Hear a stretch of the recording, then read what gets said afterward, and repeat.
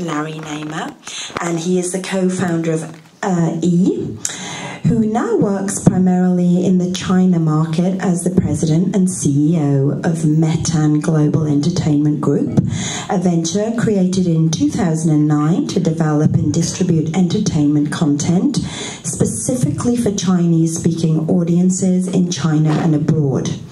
You might have seen his big announcement this morning in Screen International about his new epic film, Empress, and we'll talk to him about that a little bit today as well. Katya, unfortunately, is running late, so when she gets here, I will introduce her. But she basically, she is the state-funded body of Russia for promoting Russian films and filmmakers globally.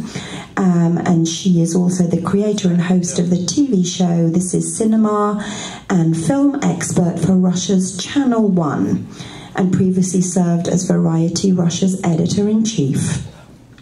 And today she will represent the Moscow Film Commission, which she initiated in 2017.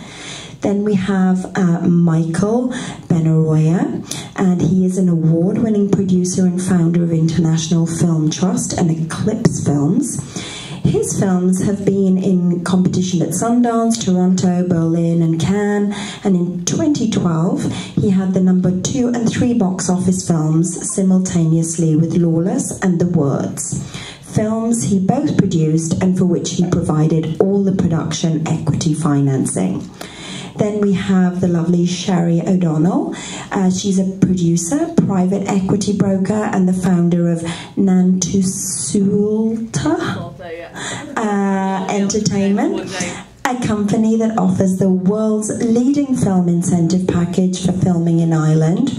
In 2009, she was part of the team of producers who found former President Barack Obama's ancestral roots in Ireland, leading to the documentary and presidential visit on their findings, and that same year she won the Golden Palm Award for The Lost World of the Crystal Skull.